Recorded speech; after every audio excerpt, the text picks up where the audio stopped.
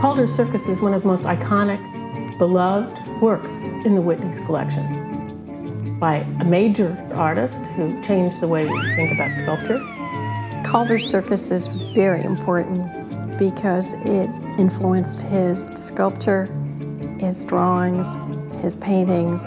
It is the nucleus of his ideas. Calder'S Circus is many things. The artist, the objects he made, his wife or someone else playing the Victrola. It was a total work of art. Alexander Calder made the components of the circus between 1926 and 1931, but he performed the circus for decades. The very minute we started to research and look at the circus, we realized that it is a performance piece. Calder'S Circus is an early example of performance art. Movement is the soul of the circus.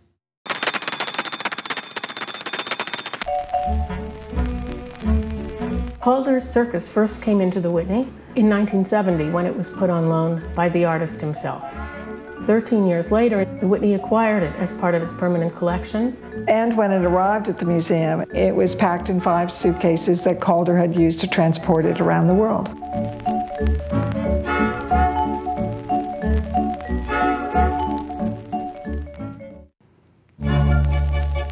The need to restore Calder'S Circus arose because the materials were fragile and we were concerned about their preservation over time. The initial response of the conservator is to treat the physical matter. In this case, we had to go beyond that. We realized we had to preserve audio, video, real circus history, art historical, and all kinds of other aspects. This was a multidisciplinary project that involved the work of a conservator, an art historian, and an archivist. Most artworks are made static and they remain static, but that's not true of the circus. It was alive and moving. So how do you put life and movement back into objects that over time have become static? That was really our challenge.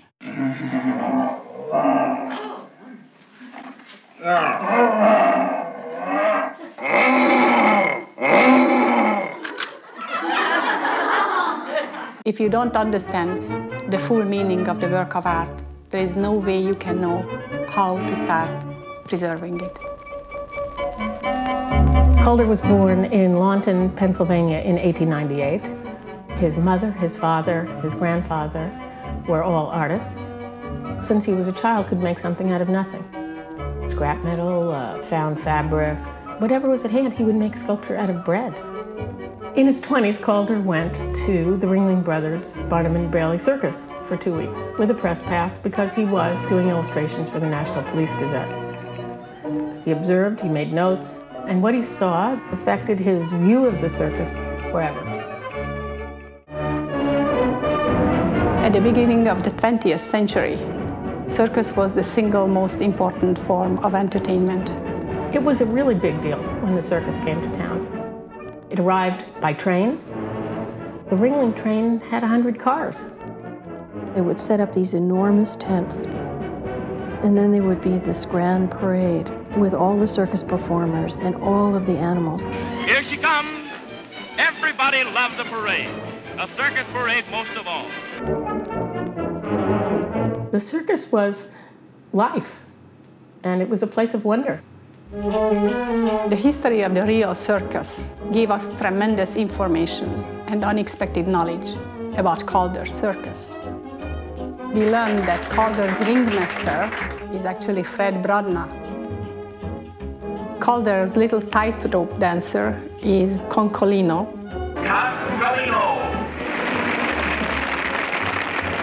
His lion tamer is Clyde Batty. Calder's little bareback rider is Mayworth, the most famous bareback rider of the time.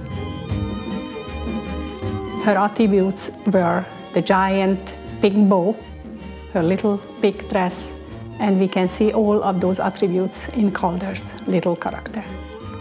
It is very important for us to understand that Calder's characters are based on real-life circus celebrities.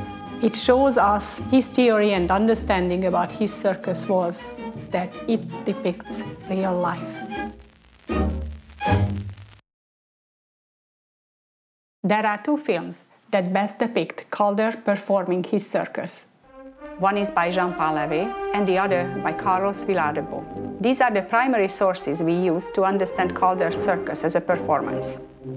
Out of the possibly 200 performances, every single performance was unique. The films only show a fraction of the movements in the many performances of Calder's circus.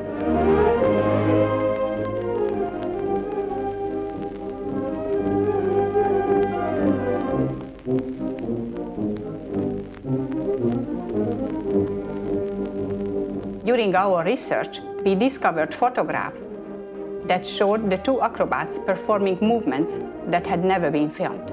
This made us realize that the figures were capable of movements that we have never seen. In order to explore the possible additional movements, we created a replica of Calder's acrobats.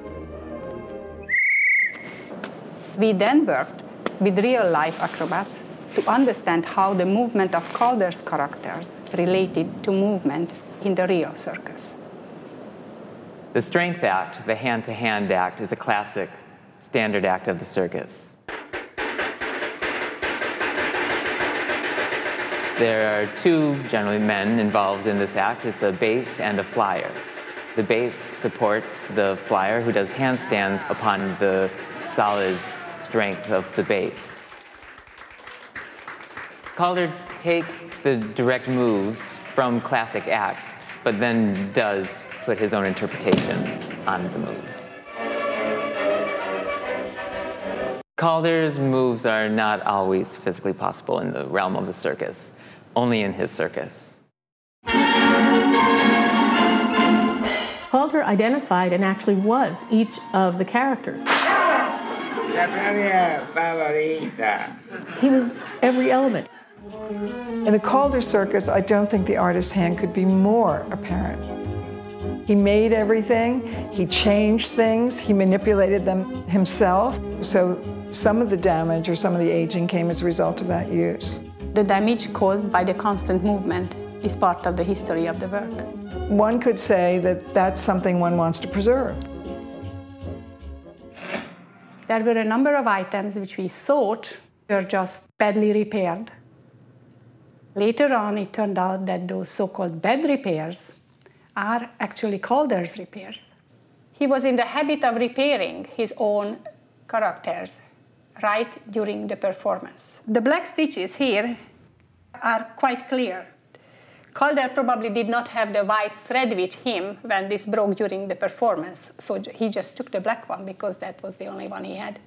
So instead of fixing these old repairs, we leave them as they are, because they are evidence of Calder's use and Calder's idea of his own circus. Calder commented on the importance of bright and brilliant colors. On close examination, we discovered significant fading. Often you can determine that by seeing folds in the fabric that have been protected from light or air. This shirt is also torn. The question is, can we replace the shirt to represent more how it originally looked? Well, we cannot really do it. And the reason is because Calder constructed this little figure by sewing together the little belt, the string, as well as the scarf. To replace the shirt, we would have to undo all of these original stitches, which we would completely lose. The times when we really intervened were the times when something was clearly broken and the films or photographs provided proof how they looked before. One tumbler was about to lose his head. It was hanging all the way to the back. We just saved the piece, specifically the head, the very last minute, before we would have lost it.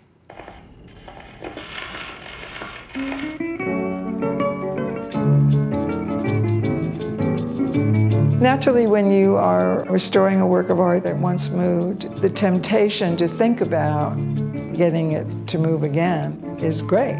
Calder'S Circus cannot be performed for two reasons. One, for conservation, and two, because the great performer is not with us. Theater is very different than performance art.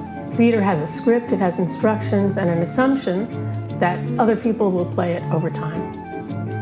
Performance art is so closely related to the artist-creator that, in the case of Calder, like many others, it cannot be performed without the artist. Our research in this project is not an end in itself, but actually a beginning of a way to think about preserving a work of art of this nature. The Whitneys become the holder of the Calder's history and its future. We are determining how it is seen, how it is preserved, how it is presented over time, and that has very much to do with how the viewer interprets it. Our work will help the public to understand much better what the circus really was.